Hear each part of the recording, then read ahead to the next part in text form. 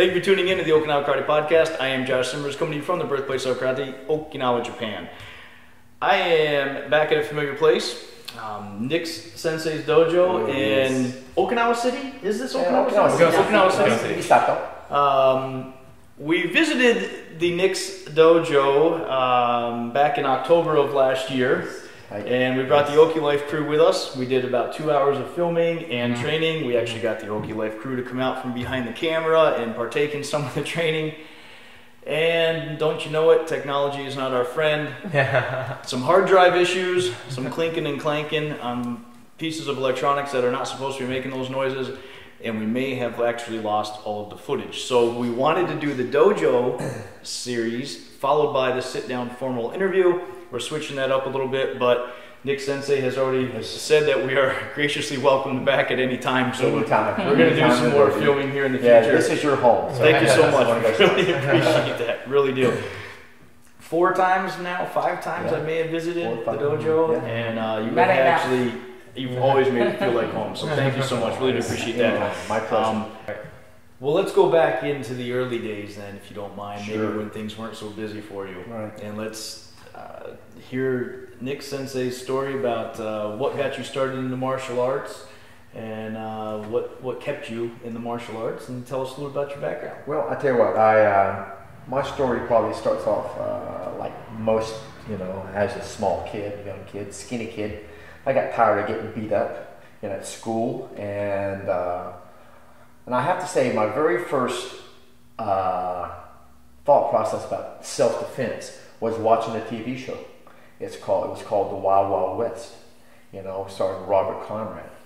So I would watch that TV show and I realized, wow, I need to know how to defend myself so I can stop these bullies from beating the crap out of me on a daily basis at school.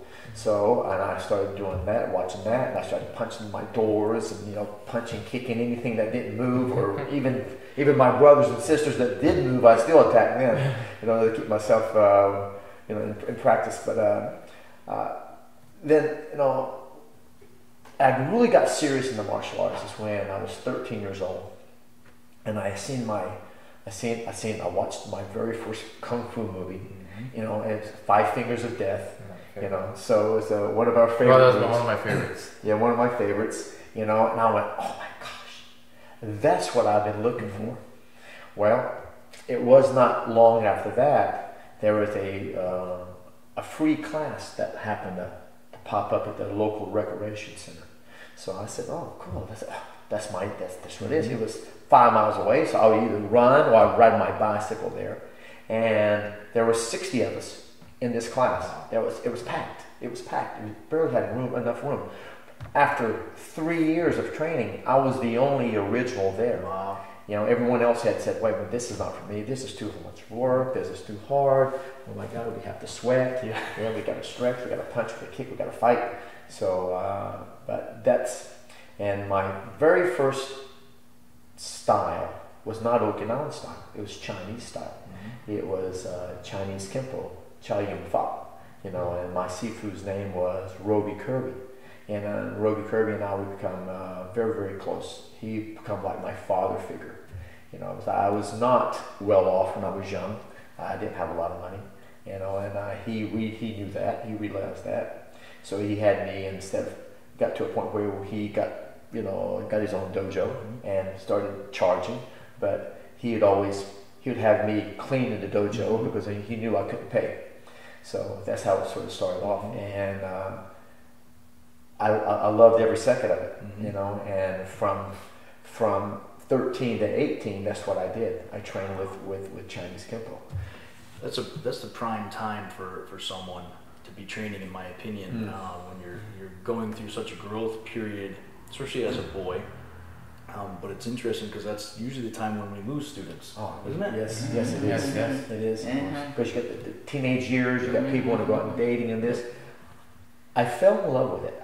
Even now, my friends back from high school that I'm still friends with, a lot of friends, and even now they say, gee, Ron, even back then you knew what you wanted to do. Very few people knew that. I said, but I was so in love with it. I could not stop training. Even you're going out on your dates, you have this going on, you got all kinds of social events going on as a kid, but I trained, I'd be punching the bag. My front yard was used to have grass. It was all dirt after me. I'm out there kicking up and down every day. I wouldn't miss, I wanted to be the best. Plus, then that's when the Bruce Lee movies come out and this and that. And a lot of tournaments started coming up. We had a lot of tournaments. So it seemed like every other weekend we were at another tournament. So I would be training hard to go to these tournaments. And I was, at a lower belt. Then I remember making my black belt. I went to a karate tournament as a brown belt. Been a brown belt for a couple of years. And I went in, I did very well. Actually, I got first place. He goes, so my Sifu, Roby Kirby goes, oh, very good. Congratulations. Oh, I forgot to tell you, I just signed you up for black belt. He goes, here you go. He gives me the black belt. Now, I just went through, more or less hell, the brown belt fighting. Now I had to fight the black belts coming up. And this is kumite. This is fighting. Yeah. This was fighting. So I went from fighting all the brown belts, did very well. Then I went to fight the black belts. So, that's how I got my black belt. The fighting at that time, Sensei, was any protective gear? No. You had the safety punch 60 was just coming out, but most people didn't use it. It was a shin pad, and that was about it. And we were plowing each other. It was pretty painful. Was it still considered point? You still had to earn points? Yes. It was not, the goal was not to knock the person out. Right, If it happened, it happened, perhaps. Yeah. But it was still a point system. It's still a point system, but it was very, very lax. Yeah. Very lax. See, I've seen a lot of my situations, and a lot of people were on the ground a lot of times, and I was there a couple of times myself. but that's how I learned. Because I know if you win or learn, I know that if you win or you lost the situation, then you know what you have to do for the next time. So that sort of encouraged me to train harder for the next time, because I know there's some tough guys out there, especially when you're reaching black belts, and these, you've got 3 years, 4 years, 5 years of training. These guys got 20 plus on you. So, but it made me train hard. So, and these were open style? Open style. So, you had from Taekwondo to any other style that happens to be around. So to me, that was the best way. It's blood sport. The blood sport. But the thing is, in the karate dojo, you train with everybody. You start to know each other's, movements. They start to know your movements, and then it all changes when you step out of your dojo. And you go to a karate tournament. Now you're fighting people from you've never seen. He could be the next Chuck Norris or Bruce Lee. You don't know that until you're out there fighting him. So you need to come. You need to bring the best game, because if not, he is, and he's going to let you know about it very quickly. Yeah. So that's what I loved about it. And I had a couple of my friends. We were inseparable. In the tournaments and and in the dojo we were really tight, so we was always training for that situation. You were also doing kata, or learning kata at that time, or forms, I guess? Yes, we would call it forms. Yeah. Okay. Yeah, we call it forms. Yeah. I always hated it. Did you? I hated kata. I hated the forms. I hated it, and I've learned to love them now, but I still have, of course, fighting has always been my forte. I love to do that. And Brandon he's equally as good at fighting as he is at kata, as he is at weapons.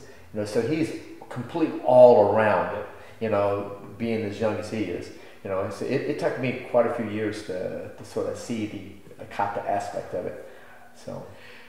So after you were in the Chinese Kempo system for a while, at what point did you start to branch out into different styles? Was that when the military came into your life? Well, I was getting ready to graduate high school, and even a couple years out before that, I knew what I needed to do. I needed to move away from this area, and the only way to do that, because I didn't have any money, I didn't have a situation. Jobs are very scarce, and the jobs you did have was very, very minimal pay. So the military was my focus. Just to join the military. And of course, I went and looked at them all, and I picked the Air Force. you know, and the Air Force. I have to say, the military gave me everything I needed to know to be where I need to be. Because I wanted to go, of course, doing martial arts, you want to go to the, you know, to the Orient, you want to go to Asia, you know, so my very first, you know, you sign up, you want to go to Okinawa, Japan, Korea, Philippines, you know, all these areas, you know, and luckily I got Okinawa. So after high school, joined the Air Force. I mean, I was, you know, you graduate high school in like June, and by September I'm in the Air Force. So I'm 18 years old. I think I turned 19 in basic training. Yeah. So and they said, "Well, you're going to Okinawa." I went, yes, yes. You know, and I was like, it was my dream come true, because, you know, living in North Carolina, you know, I've always lived in that area. I wanted to see what the world was about, and the best way to do that, like most people when they join the military, is to see the world. You know, and I think the military brought us together. You know, it brought me to Okinawa. You know, and Okinawa. What year was it when you got here the first time? 1978 February. 1978, and up to that point, you had only Chinese Kempo training. But when you got here, what did you do? Well, when I first got here, within 3 months, I was in a local tournament, off base. No, the very first time I'm looking, boom, boom, boom, boom, and that's the very first thing I do. Because now I have my Chinese outfit on, and I'm fighting the Okinawan stylist, you know. So but I knew, you know, as I started doing these tournaments, I started meeting different people, you know, and when you meet different people, it puts you on a different path, gives you a different thought process. And my brother-in-law now, you know, his name is Robert Taylor. We all know him, super nice guy, and he trained in Okinawan style, you know, and this was actually after I had seen Bob at a tournament. You know, it was the same time I seen her at a karate tournament, because she had come to watch a karate tournament on base, just to watch. She was in the bleachers with her niece, you know. When Bob was there, Robert was there, and I look up and I see her, and I went, hello.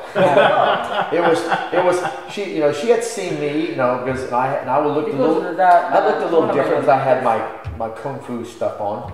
You know, and I looked different from everybody else, and I probably stood out like a sore thumb. You know, and I seen her, and she seen me. But then the tournament was finished. We sort of left. You know, but it wasn't until I met her, then Robert and I started to talk about Okinawa karate, because he was training with Sensei Kina, Masanobu Kina, at the time. You know, and Sensei Taylor, he has trained with, you know, a lot of the great masters before that. You know, Kisei and Nagasato and quite a few others. And and Robert and I, we would always butt heads, because I was Chinese style, he was Okinawan style, you know. But, you know, in reality, the Chinese style and the Okinawan style was fairly close. Yeah, it's sort of, because the Okinawans and the Chinese sort of, that's what happened back in the old days. They sort of exchanged their ideas for training. You know, they traded between each other and also trained with each other. So then Robert goes, you know, why don't you come down to my class? And I said, okay, I'll go down to your karate class. You know, I'll bring my sign. This time they're eating paper. It's the good old days.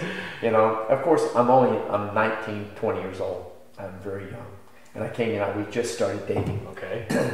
So I went down to the class, and, you know, and Sensei Kina, I called him Rock Face. Oh God. Yeah, because Okinawa he never. Okinawa Shisa. Yeah, really. Yeah, he had that strange look on his face. He didn't talk too much. He just demonstrated and looked at you weird. Never smiled. Like, you know, like you got a problem with me. You know, so I went in there. Of course, and I have, you know, 6, 7 years of martial arts training on the Chinese side. But then, you know, in there, he would come in and he would just give me heck. You know, he would just look at me and go, he's no good. Dummy. You know, I'm like, I'm down to secret arts. I'm like, he always does that to people. He just wants to see how long you're going to last. Yeah. Standing on the he would stand on you. Hit me and kick me, and I'm like, but after about 2 or 3 months, I'd always show up. Then he realized, he goes, okay, all right, I think he's not gonna quit on me. So he sort of veered off to the next beginner. You know? I'm like, thank God. So, but it was short-lived because even less than a year since Akina passed away through a terrible accident in the ocean. You know, so it was really bad. And it was sort of. Well, the thing is, the thing is, it's you take your senseis for granted. You always think they're always going to be here. You know, you always think they're going to be. They're sensei. They are bigger than life. I mean, these people are going to live forever. Then you really realize it's not the case. Things change. You know, one mistake, one situation. You know, no fault of his own. You know, it just happened, and it was a bad day. But you know, I really appreciate like Robert Taylor and Sensei Kina put me on the path to the Okinawa styles. It wasn't until I started training Okinawa styles, I understood about kata, because I'm in his class and we did some fighting, but we did a lot more kata. And we have a really big tournament coming up. And of course, that was my thing. So I'm focused in. Boom, boom, boom, boom, boom, boom, boom. So I was doing a lot of kata. You know. Then I went to this tournament, and I was sort of amazed that I was so much faster and more precise, more to the point than ever before. And the only thing I've done different than in the past was training the kata aspect of it. So I really believe that the kata helped sort of, you know, just point me in the right direction for my techniques. And streamline, that's probably the perfect word, streamline my technique.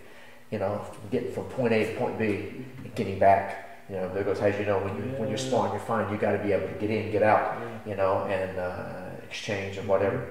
And back in those days, it was a hard fight. Even some of my hardest punches I've ever received, you know, I did some full contact also, but some of my hardest punches and kicks, it was come out of supposedly light to medium contact. I mean, you get blasted. You can get blasted, you know, and but that tournament, I was able to go and I did very, very well and everything. So I enjoyed that. And what style was that? What style of karate did you do? Shorin Ryu. So that was your first introduction to Shorin Ryu. And I tell you what I loved about Sensei Kina's class, this particular Shorin, it was just all, because in Shorin Ryu, like in other styles, a lot of different styles of Shorin Ryu. You know, we had a little deeper stance, like we did in the Chinese style. Okay. So it sort of fit me really well. Okay. A lot of Okinawa styles are more stand-up-ish. You know, they'll stand up more, you know, and they'll have a more upright stance. And that works good for a lot of people too. But I was sort of used to staying down low, you know, training my legs hard. Then when it come to fight, then I would come up a little bit, you know, and then I felt faster because I was training harder. Okay. It's like doing that, you know, if I'm going to run a mile, I'm really going to train for 3 miles. Yes. So that way I can really put 100% in that 1 mile. Right. Yeah, but it was it was a lot of fun. It was a lot of fun. And also in we called the Okinawa Karate Referees Association. We started in 1979, 1980, you know, and what we did was we took all the black belts that was on Okinawa who wanted to you know, establish this organization. We brought them all in. We wrote up bylaws. We had tournaments every 3 months. Military. And it was the military, you know, I was dealing with the military. But also, we also opened up to Okinawans too, and did a lot of that. You know, like, we had a full contact team. The Okinawans had a full contact team, and it's not only the Okinawa. We also got the we got Korea, we got the Philippines involved also. So we started reaching out, you know. And Tony Marquez, I'll give him a lot of credit. He was the founder. You know, No, yeah, I met Anthony him Marquez. actually. He came to the World Tournament last year. Yeah, last year. And had some Super nice students guy. that were there. Oh, Yes. okay, first place. Yes, yes, That very was good. Tony Marquez, you know, really super guy, you know, and he and I worked very well together. We were like the founders, you know. It was his brainstorm, and it was his baby to bring bring everything in together, because every tournament, what happens is a lot of tournaments they had different rules, Yeah, right. and then everybody was sort of confused. This brought everybody together, so now everybody had the same rules. So it doesn't matter where you went, everybody had the same rules. So you didn't have you had a very small learning curve each time you went someplace. You know, so I have a picture of that's the Habu team in the back. Oh yeah. I'll show it to you later on. You know, that's the team. That was 1980. Team Habu. Yeah, Team Habu. Yeah, And we were undefeated. We were undefeated by a team.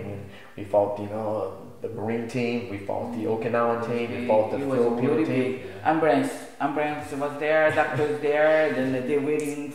Yeah. Oh So, my goodness. what did you think about this? How did you feel seeing him go out there to fight? Every time he go to the tournament, after that we end up to the emergency. Yeah. Something's broken. Something's broken. Yeah. And you were okay with this? At the time, you know, I was not doing the karate, but you know, I'm just there for support. Mm-hmm. She did. She supported me. I know he likes it, and then that's how I met him, and through the karate. So not me to say no to him. So let's back up a little bit here, because this is the first time I've sat down with a family for an interview, and we have to get to this point. You had spoke briefly about seeing Miss Akemi at a tournament, and then she went her way, you went yours, and then at some point you had to come back together and meet. Yeah. So, Well, what happened was, just after a week or two after the tournament, well, I like to go dancing. The tournament was May. In May. 2 months. Yeah, a couple months after. You know, then, you know, because the disco was a big thing back then. That time, you know. Too bad you missed it, Josh. Well, it was so much fun. I think I caught the tail end of it.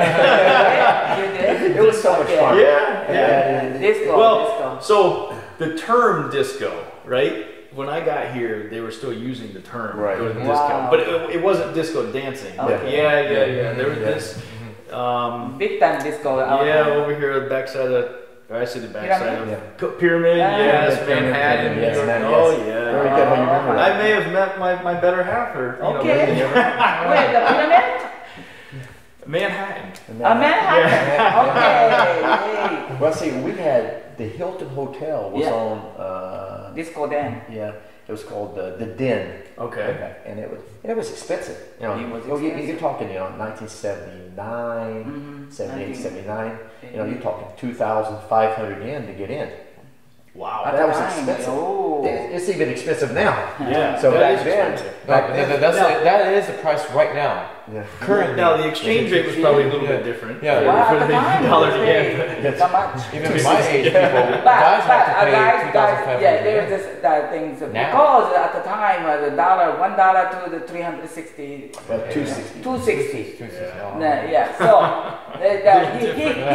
he could afford it. Yeah. E2, E3 pay can afford Yeah, that. 260. So, you know, so one night I decided to go to the Den Disco, and I went up there, and I look around, I'm dancing, and I look around, I went, I know this. and there she was. I went, oh my gosh, there she was. I mean, that's the girl from the tournament. She looked at me, I looked at her, I smiled, she smiled. I went over to talk to her. I'll tell you, Josh, you know, I'm going to tell you right now, it's, I know some people don't believe in, you know, love at first sight. But when I seen her at the tournament, I could never it's all one of those things. Then you think about that. You think about that. And then when I seen her that second time, there's no way she was gonna get away. So I fell in love with her at that time, and after 40 years. Well, it's February 14th, Valentine's Day coming up next month. We'll be married for 40 years. Wow! Congratulations. 40 years. That's fantastic. Yeah. So. Wow. Yeah. Congratulations. And I've enjoyed every moment of it. And we've always work together now. We don't. If I'm going somewhere, she's going with me. If she goes somewhere without me, it's sort of strange. Everyone says, "Where's your husband?" Or "Where's your wife at?" So we're always together because it's who we are. So at what point did you start to train? Was he begging you to train? Were you interested in your own? Or? I need some advice. I'm asking because I need advice on this. Because I'm trying to get somewhere. When he first time we met, and he asked me if I do karate because the place where we met was the karate anyway. I said no. Well, why? He taught all Okinawan do the karate. Yes, of course. Yeah, because that's what he thought. Everybody do karate because he's Okinawan. Yeah. Okinawan. So he asked me, "Why you not doing karate?" Because I said, "Why? Do I supposed to? And but he kept on asking me. Then he never pushed hard, but he always go to the training and come back. I'm there. Then I realized and I said, this guy is,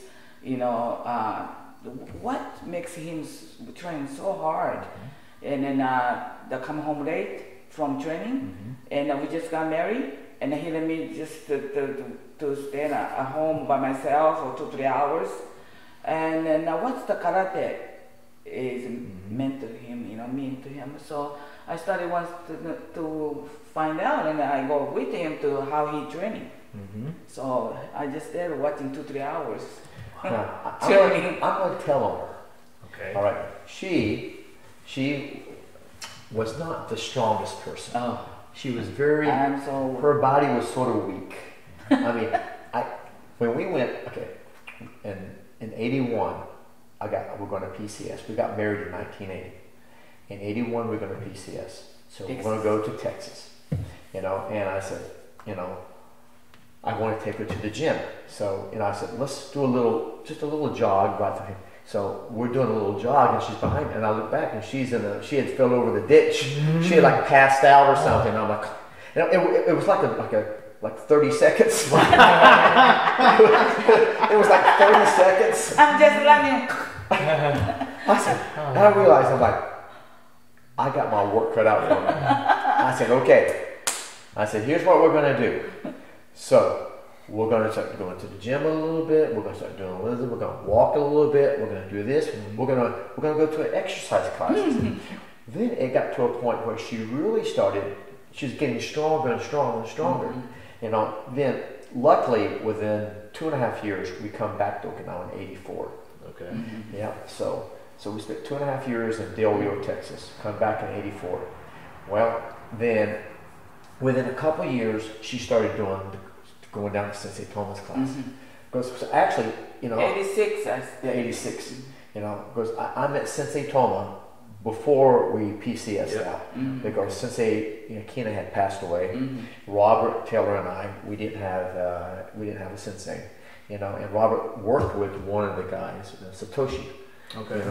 He was the ambulance driver. And he said, well, let me introduce you to my sensei. So it was Sensei Toma. So Sensei Toma come in, and Sensei Toma, he come in like this. He's like a linebacker. He was a tank. Yeah. I went, yeah. Holy. I said, okay. I said, and he was really humble, very nice, a lot of smiles. Sensei Toma did a lot of smiling. Yeah. He smiled probably 90% of the time until he couldn't no more. Then you didn't want to see you didn't want to see that side. So we made sure we stayed on the smiling side. But and that's sort of how I got with Sensei Toma. I was able to train with him for about a year before I PCS'd out. Okay. So in '84 when we come back, of course, when I first get back, I'm get put on swing shifts, so I couldn't train. So for about a year, I couldn't even go down to Sensei Toma's place. He knew I was back. I went down and told him I want to train him, but I'm working night shift. But then I finally got on day shift. So when I got back on day shift, I was able to go back down there. But of course, I was always training by myself. You know, so by 85, I was back down with Sensei Toma, and she started in 86. Okay. And I remember we have some pictures and videos of her doing yakusu kumite and doing the kata and stuff.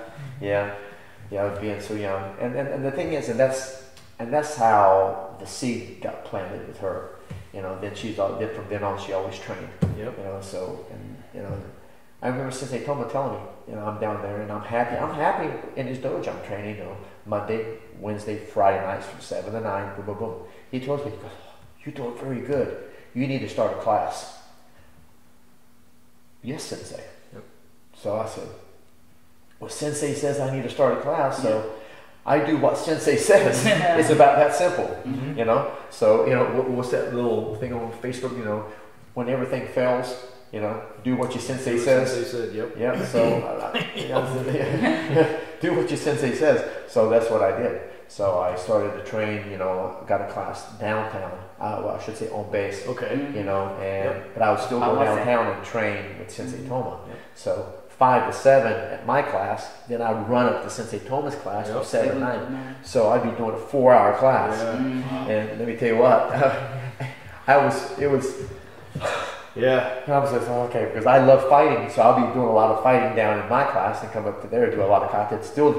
And Sensei Toma, he sort of like having me up there because I would instigate the fights and the sparring and everything. So I made sure everybody got the sparring in, the body toughness, the push-ups, the stretch, you know. And I'm sort of physical. I like physical things, you know. And Sensei Toma would be teaching the technical of the kata, the techniques and this and that.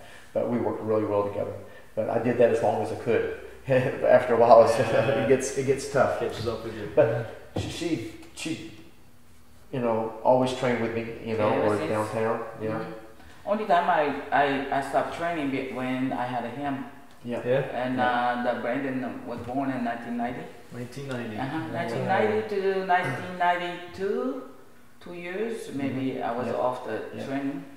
Yeah, so that's about it. And I'm keeping training. Yeah. So for 10 years before we had Brandon, we were married for 10 years, but it felt like we were just on a big date. Yeah. You know, and then it all changed when Yeah. We had 1990. There you go. 1990. The history moved to the 1990. So you were allowed to take a 2-year break from the dojo, Yeah. and then after that time. Do you remember anything in life with not being in the dojo? No. I was born with it. In the dojo. It's that free toy you get in the Happy Meal. You don't want it anymore, but it just tags along, right? It comes with it. It just comes with it, you know? Yeah, but ever since I was born, I remember I was punching, kicking since I was 1, 2 years old, kicking the Hulk, you know, the airbag. And so what did you just post on Facebook? Yeah, I was punching, kicking, watching Ultraman, Kamen Rider, and TV shows doing and he's always doing kicking, punching. And you know, the next thing I know, first grade, you know, 1997, this dojo was built, and then I joined. I was the first one in class. The first floor, we only had like 6, 7 kids, and a couple kids in my elementary school. Yeah. And a couple neighborhood kids, and we just jumped in and hopped in and just punching kicks, and you know, like the old, you know, punching, kicking, the noodles. Yes. The noodle stuff. And then learn how to do a front kick, moshigiri, yokogiri. Yep. And I hired the belt. And so, did you go to Japanese school or on base? So when I was born, I went through the whole Japanese school system. Blah blah blah. Went to first grade, second grade in Japanese school. Then next thing I know, it was. See, I was small and I couldn't really remember, but they always told me that I had a rough time communicating in English with my dad, because I was always surrounded by the local kids. Sure, of course. I'm in Okinawa, Japanese, Okinawan things. The next thing I know, I'm struggling with English, and I was really struggling struggling with English, then they're like, oh, we're gonna put you into in Yomitan in the Okinawa Christian school, and I hated it. I hated it because I'm here. The school's right there. Okay. My friends are here. Yeah. Why do I have to go all the way to Yomitan and in front of? I can't even speak English. But then I went there. I was supposed to go in 3rd grade. My English skills were so low that they had to push me back down 2nd grade. Yeah. Then I was like, so I'm stuck with kids that are younger than me, and I can't communicate with them. And I'm like, man, this sucks. Yeah. But next thing I know, I got friends. I come back here. The kids were still here. I still did karate class. I'm like, oh my goodness. Then all of a sudden my English is getting better, and now my English is better than my Japanese. Exactly. Then it's just like roll down and that's it. That works easy.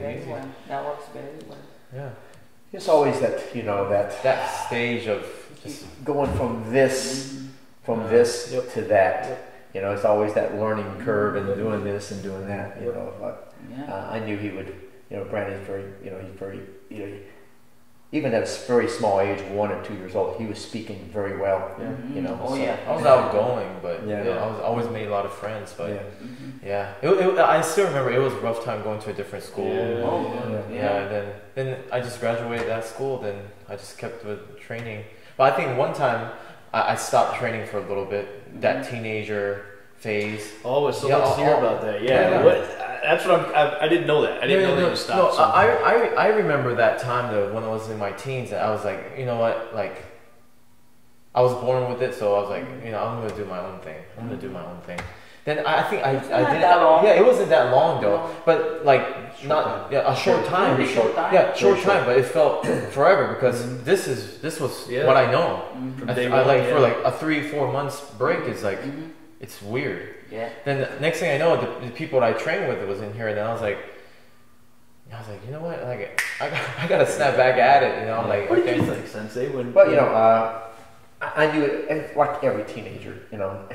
I know he wasn't like I was because, you know, when I was growing up and I was still focused then, he had a lot of things. He had his music going on, he had social life and this stuff going on, and you know, it was a growing period for him.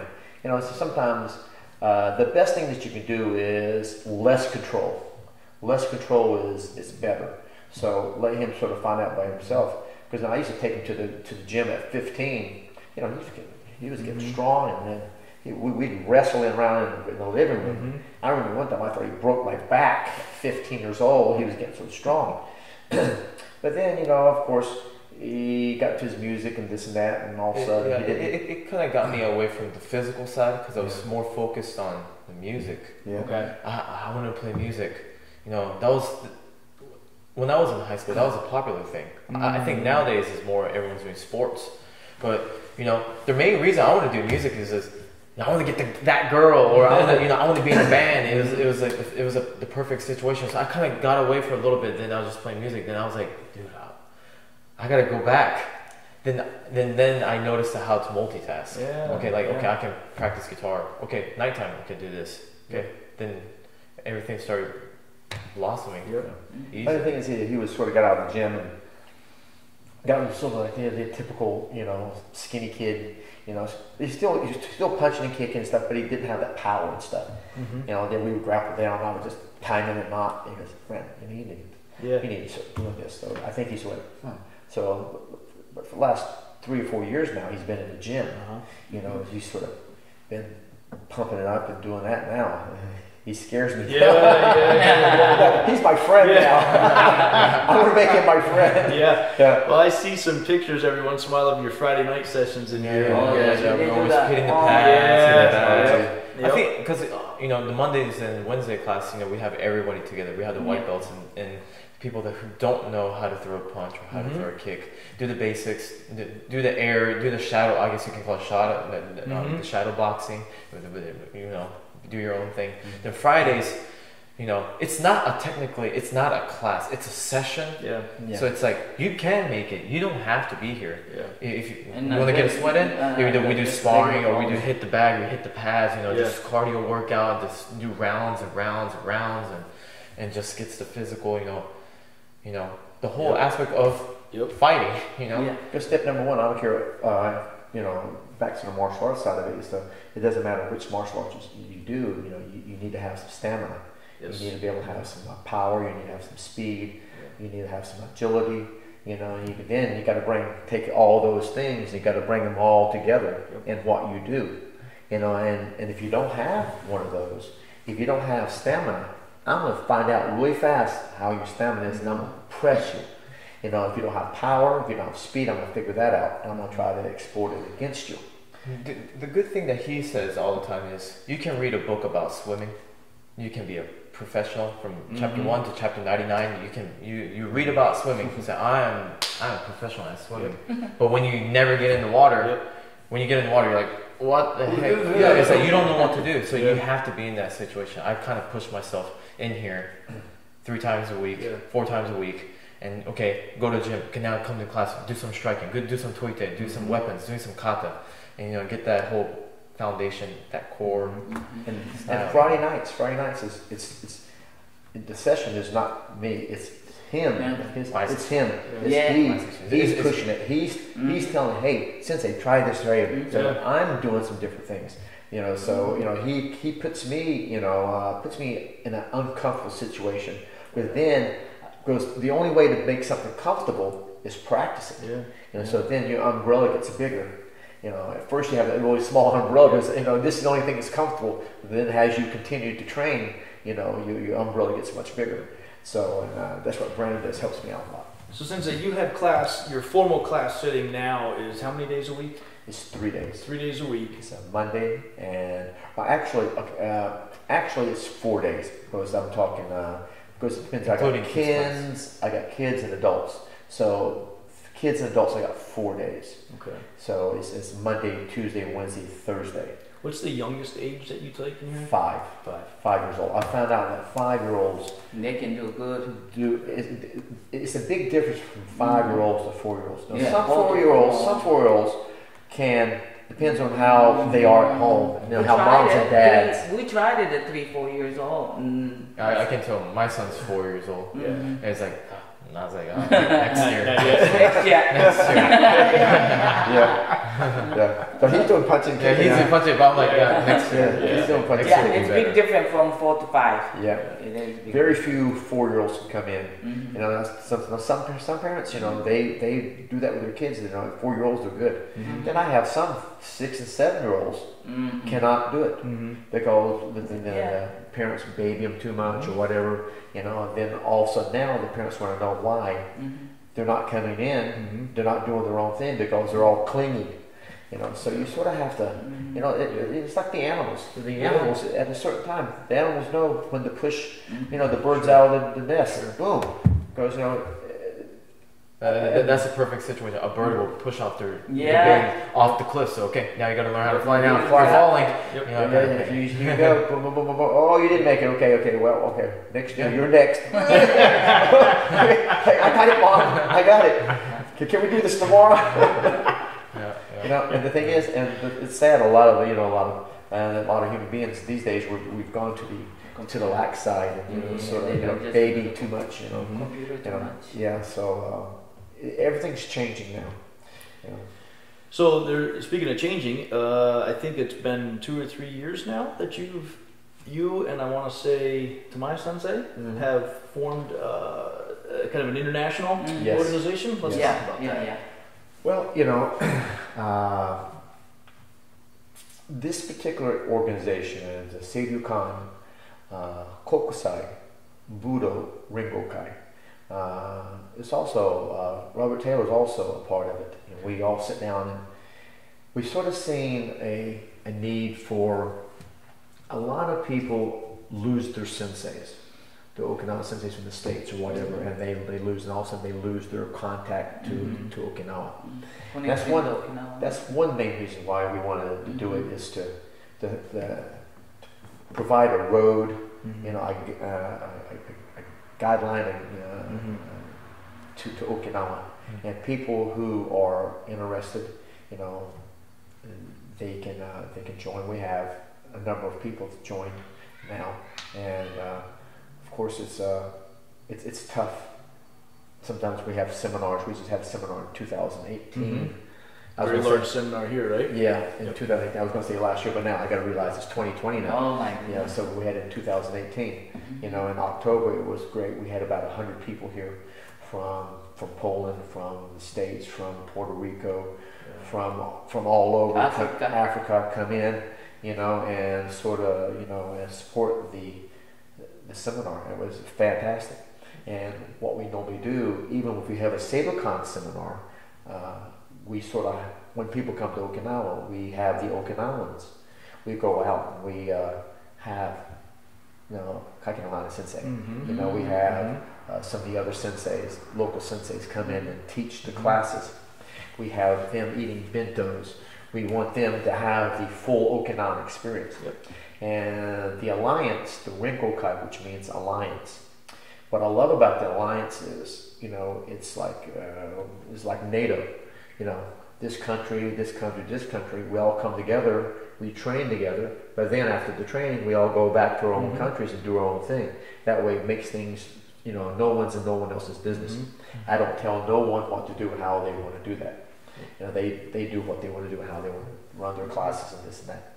So and how to become a member, you have to have a karate dojo, or you run a karate dojo, or run a organization themselves. Okay. And that way, when they come in, they bring in their dojo or their organization to the organization, to the Rinkokai itself. Okay. And it sort of works pretty well. And I'm sort of picky, and I'm not. I want to make sure it doesn't get too big, because the bigger it gets, the harder it is to manage and doing this kind of stuff. So I try to keep it on a very, very personal basis, but people that I know it's going to work good. Yep. You know, we gotta know the person.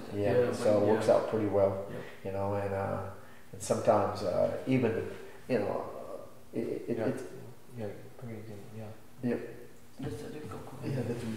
Yep. So that's how it sort of works out. And it's worked out pretty well, you know. And we're getting ready to have another seminar in August in the States. Of 2020? 2020. Okay. Yeah, we're gonna have one in Michigan. I'm talking to the guy right now. Peter Carbone. Yep. Okay. Peter Carbone. Rinkokai. Yeah, he's part of the Rinkokai, and he's part of my Rinkokai, and we're all going to sort of come together there, you know. And we're going to be putting out a flyer here real soon, you know, about that. And it's a great thing. To me, it's the best thing that you can do is having people, you know, not only from your own style come together, but from other styles come together. That way you build a bridge, you know. And one thing that I like to say is a bridge to the future is really important, because we're all moving this way. You know, we're all moving this way. You know, the past is very important, but you don't want to live there.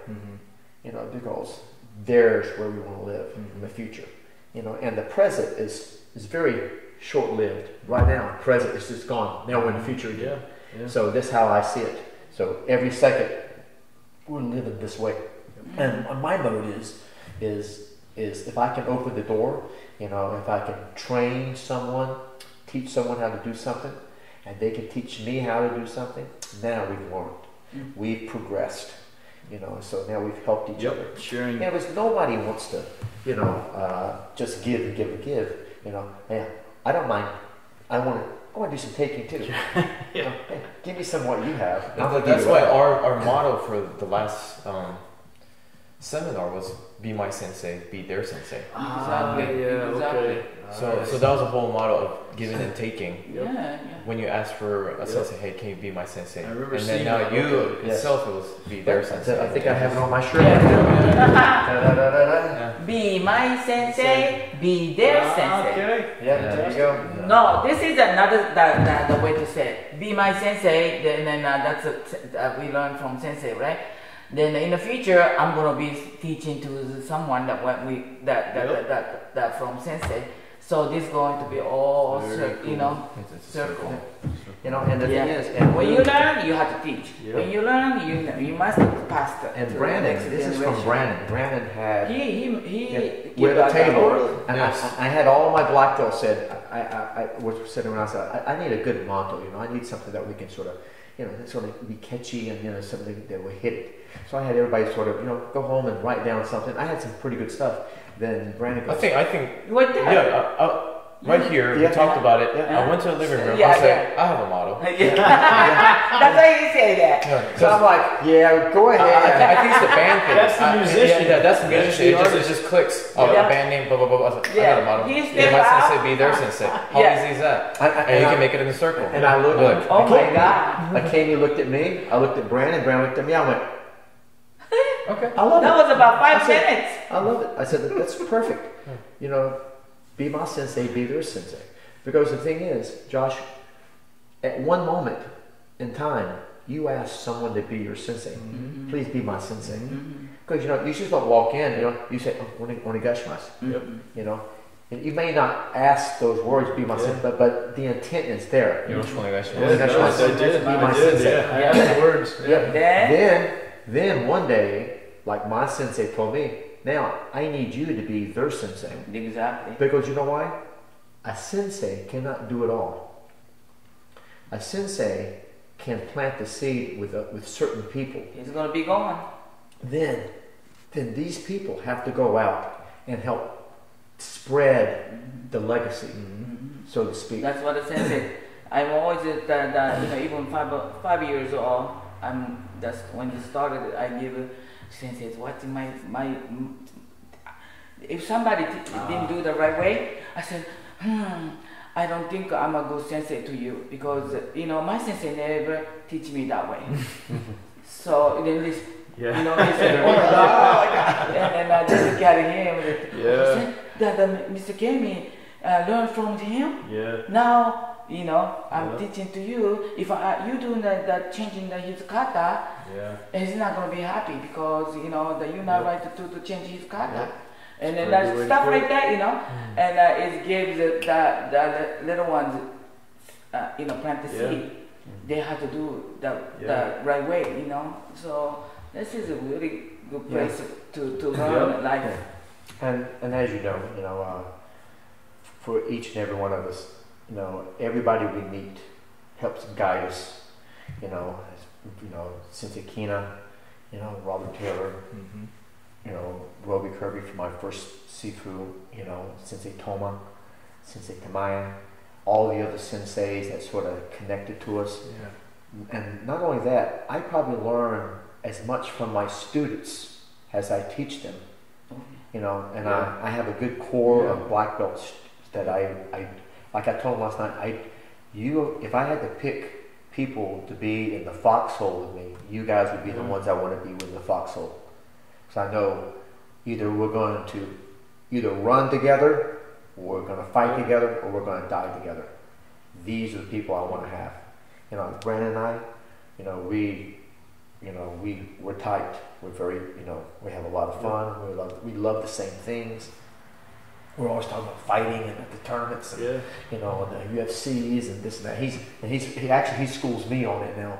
He watches it really, and his man McGregor coming up here. Hope he does good this time. We'll see what happens. One thing that we should talk about is how are we doing on battery life over there, by the way? You okay? Yeah, she's got I'll strong edit hand. that out, but, honey, you don't have to stand the whole time. I'm sorry. Has that stopped? Because I thought I heard beeping. No? Okay. So last year, right? 2018 now. That's right. We are in 2019 for 3 days. Or 2020, we've been for 3 days. 2018. I always want to call it the World Tournament, but it wasn't the World Tournament. It was International Tournament, right? Yes. Somebody that I know gets through the first round of Kobudo and had the great chance to keep going. But what happened? Let's talk about it. Simple. It's a simple thing. Lack of kata. That's about it. So the style that we did, what we're doing right now, we have Kihon Bo, we have Toma no Bo, Tokumine no Kun, and Tokumine no Kun Nidan, and we have all Bo katas. But as a weapon, there's certain katas you have to do for tournaments by the book. And basically, I didn't have enough katas to do it by the book. So they're like, okay, you're in the second round. And it was my lack of studying the spec of the tournament. They're like, you can't do the same kata twice. You can't alternate. But I was like, oh, is this my competition? My competition, is it going to be the next night? You're like, no, it's going to be like in 2 hours. I was like, that's it, man. And Sensei Zaha, one of our good friends, he was like, I can teach the kata in 2 hours. It's not going to happen. In 2 hours. Yeah. But the thing is, then I just laughed at it. I was like, hey, it is what it is. I kicked butt, and I was like, hey, and especially the guy that went all the way to the finals. I beat that guy. Yeah. So I would have. And now I think about it. I was like, hey, it's life. And hey, there's always a next time. Lesson learned. Lesson learned. But the thing is, we come into the world tournament, to the international tournament, very late. Super late. They're super late. We think, let's do it. Because as a local athlete, our side should have been done. It should have been done already. But it was not enough. Yeah, and they said they kicked out so much people. It was not enough people. They're like, okay, there's going to be a tryout. So we were in the tryouts the last 2 months. We were like, holy crap! Okay, let's train. We got to do this. So why did you decide to do Kobudo? That's a very good question. That's what I'm saying. Because I noticed you had other people in your dojo in kata. Yes, kata only. So I saw a kata only, and I was like, you know what?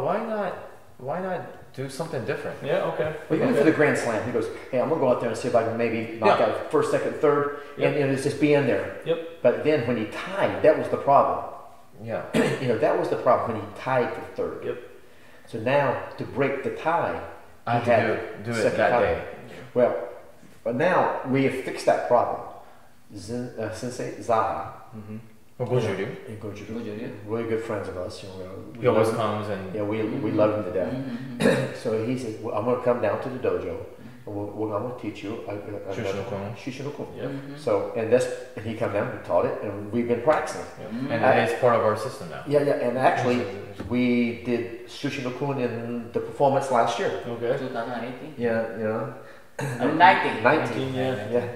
So that's it was simple as that. About my lack of knowing the book by the book, and I was like, hey, I learned from it, and if there's a next time, I want to be ready. I think if you were in the finals, you could repeat the kata. Yes. But if the first two, you had to choose something different. Yes. You have to have two. You can't do the same kata. But you can do it the third time. You can do it the third time, but you gotta have something different each time. So you had to do at least two. So that way you're good to go. It was an amazing experience, and Jesse in-camp sensei was there too. I talked to him. Then he was like, "Yeah, good job." He's like, "Oh yeah." We talked, and everything. It was a great time. You were in the same age bracket. Yes. Okay. Yes. Yeah. I think he's only a couple of years older than me. So. Yeah. So that's. Sensei in-camp, Jesse. Yes.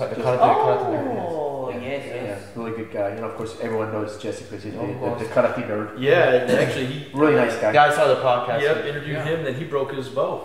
Oh yes. Before the last round. Yes. So you had He did pretty well though. Second place. Which I think he should have got first. He looked very Jesse good. should have got first, man. He looked very good, and he took a off-the-shelf Seido bow.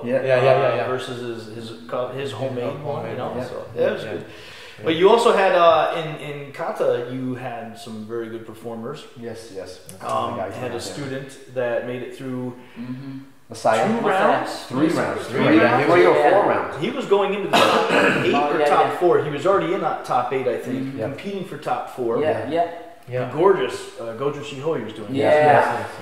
And brain fart. It happens. He's going. Kudaka Masaya. When you put him in the spot, even in class too. Sometimes when you put him in the spot, he's like, he has that sharp cut. I know from Messiah. Now Messiah has been with me for a long time. He is 47 years old. He's been doing karate way longer. He's been with me since he was 15. Oh, wow. He trained with Sensei Toma down there, and of course we have a very special relationship with him and his family because He went to the States and went to school in the States because he stayed with Akemi's sister. Okay. So, you know, it was a family, hey, let's get together. Masai needs to go to the States. It would be a good experience for him to learn English, go to school there, and you know, do karate. So in the States with Robert Taylor, he lived with Robert there and did that for 6 or 7 years. Almost 6 years. Yes, and did that. So Pennsylvania. Yeah, then he came back, met his wife, you know, and got married. Now he has 3 kids, and 2 of his kids is black belts with me, and one, the little one, Kei-chan, she's a brown belt with me, 3 stripes. Yeah, so she'll be making her black belt soon. So I'm getting old. I'm getting old. Well, I'll tell you. Okay. After visiting your dojo 4 or 5 times now, Sensei, the stretching routines that you push through, and the always making body contact and everything, I'm not sure you're getting old. If you want to see something really funny, go to YouTube and type in Toma Dojo 1991, and you'll see Messiah holding Brandon. He's 1. And here's Messiah holding him. It's sort of strange watching that now. Brandon now, it says, you know, kills everybody in the fighting. Wow. So, you know, it's sort of strange how it sort of flips very quickly. Yeah. Well, if anyone is looking to find you on Facebook, on your websites, where can they track you down if they're interested in seeing your dojo and meeting you in person and training with you? Best thing to do, I'm really good with Facebook. You know, they can look at Ron Nix Facebook, you know, message me there, or if you're in Okinawa, you can.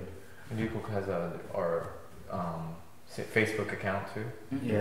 Yeah, so you can do that. But we have our own, you know, Miss Akemi sort of has her own, you know, she sort of talks to a lot of people coming in. That's what we pass out cards when coming in. They sort of call. Miss Akemi sort of gets people. Right now we have. They can do a search for Ron Nix on Facebook or Seidokan as well, right? They might find a few different ones, but they'll find the one with Ryukoku Seidokan. Ryukoku Seidokan. Ryukoku Seidokan. Yeah, it means okay. Of course, Okinawa Islands, Okinawa Kokusai. That's 2 separate. It's pretty cool. Very cool. Okay. Well, this is my own personal organization that's when Sensei Toma had passed. You know, and right before he passed, you know, I was wanting to sort of establish another organization underneath Zen Okinawa, sort of help keep people together and sort of make sure everything's happening. You know, sort of have a little bit of control there in Sensei Toma. Seidokan mean the Ron Nix. Okay. Yeah, so that's sort of do that now. Let's see. Okinawa Seidokan is Tamaya. I don't know. Okay, I did not understand that. Okay. Yeah, it's a sort of different scenario, and as you know, when you've seen it many times, when the sensei passes, a lot of dojos, a lot of organizations go through a learning curve. Sometimes it's good, many times it's very, very bad, and I try to take a bad situation that looked like it was going to be bad, and I turned it around and made it much better. I want to make sure everybody had a seamless, you know, from one master to another master with no problems doing this here, you know, and make sure that for one thing, karate was going to be taught, you know, it was going to be, you know, focusing on martial arts, and make sure that you know how sometimes, you know, politics gets in the way, this gets in the way, that gets in the way. So I want to make sure that wasn't going to happen. I like training. I want to train, you know, and that's usually, even in Seidokan Karate, I make sure that, you know, even for the Ringokai, I make sure money is not an issue. Money is never an issue. You know, it's not about money. It's about training. You know, some people want to know about what rank. Some people ask me, okay, can I get promoted? No. We're not about promotion. We're not about money. I want to train. So to me, that's the secret of longevity, is to keep it that way. Keep it nice and clean. That way people see exactly what you're getting. This is what I'm getting, boom, bang. And people like it. You know, and right now, Ryukoku And there's my certificate from Sensei Thomas stated so I could, I have it. Okay. Shion Thomas certificate and his hand stamp in 2008. So I made sure I got, the master's approval. Yeah. Yep. That's the number one thing, is make sure that the sensei says it's good when he's still here. Yeah, good. Very good, very good. All right, let's wrap this up. But before we do, I just want to ask a few questions. Miss Akemi, favorite kata? Oh, favorite kata. Or okay. karate or kobudo? What's more fun to you? I like karate. Sensei? Fighting? Fighting. But my favorite kata is Gojisho.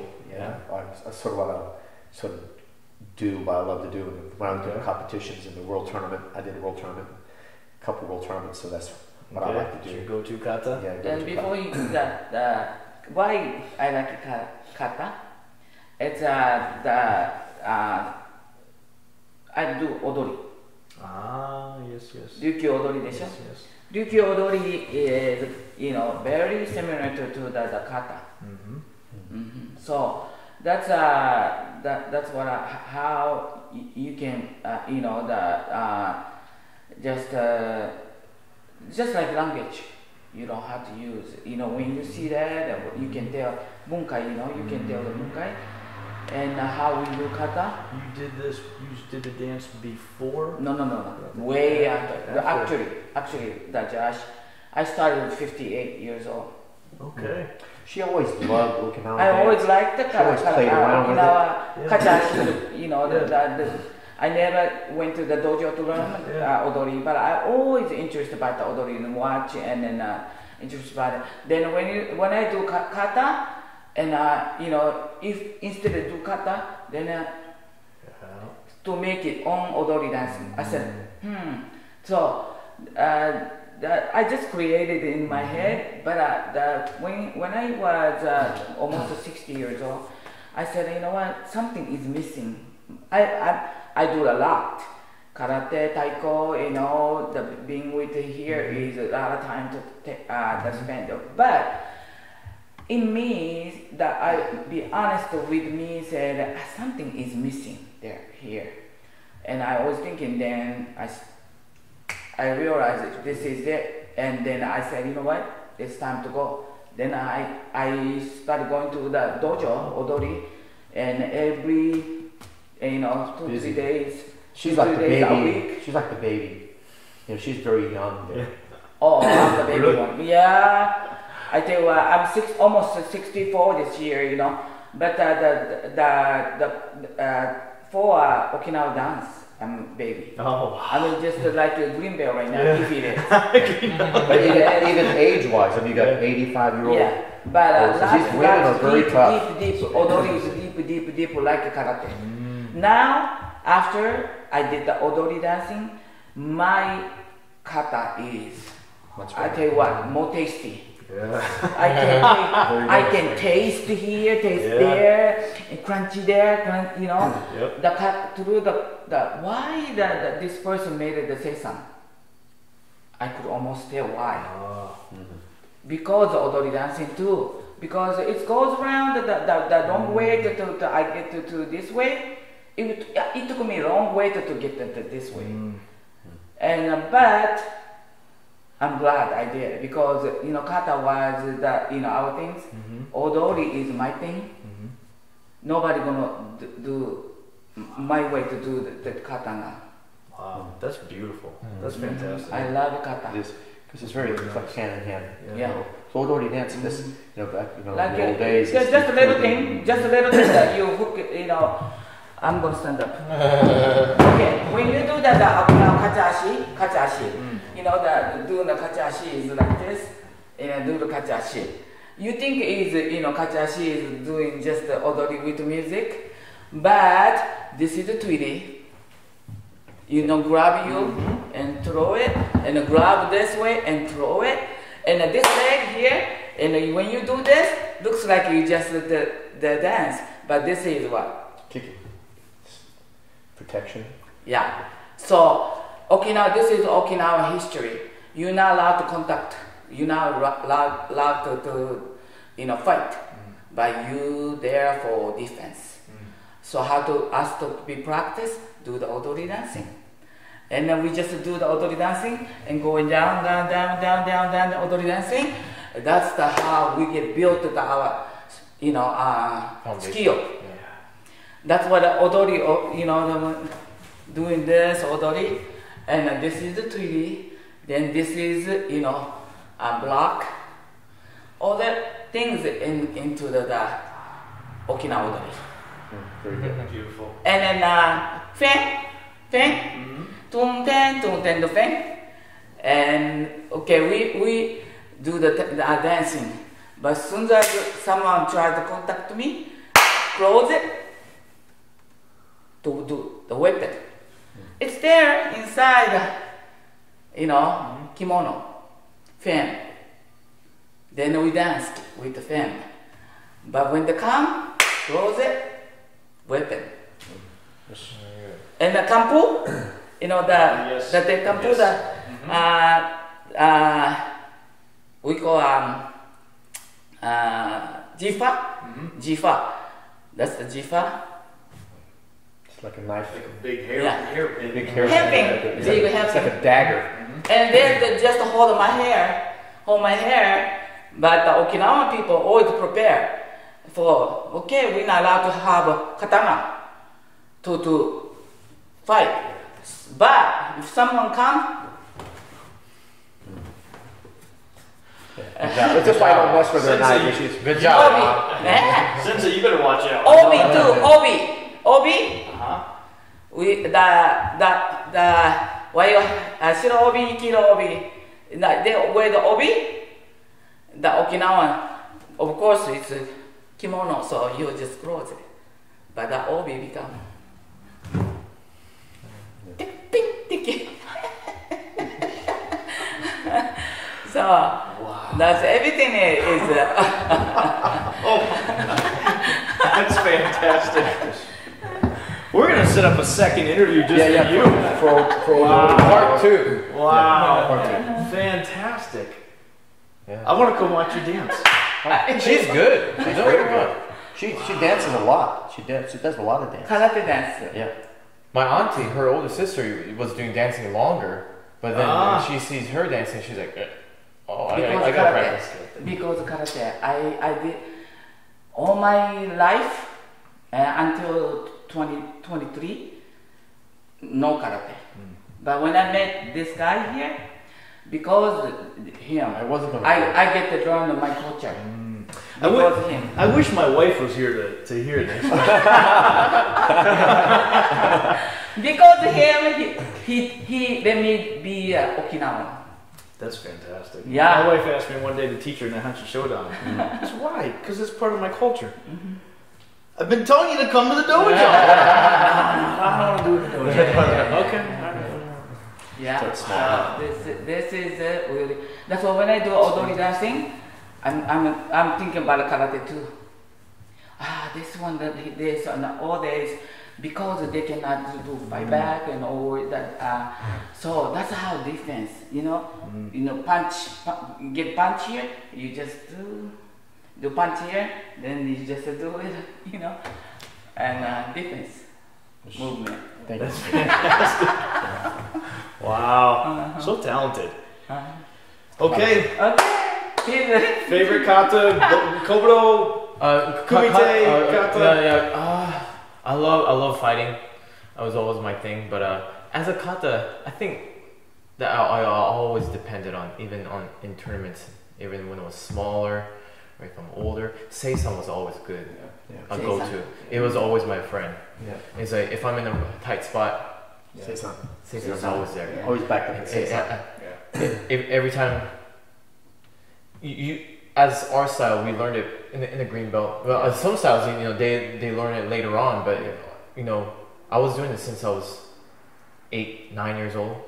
Even until now, I'm gonna be 30 this year. But it was always that's a solid one I can go back to. It has more history to it. I have fought through it. He knows who I am. The kata knows. I know what the kata is. Is always a battering ramen thing kind of thing. So very good. Yeah, very good. Yeah. Thank you so much. This was fantastic. I loved it. I loved it. Josh, we love having you. Really thank you so much. Thank you. We will come back and we will do the dojo sometime. Do the filming. Yes.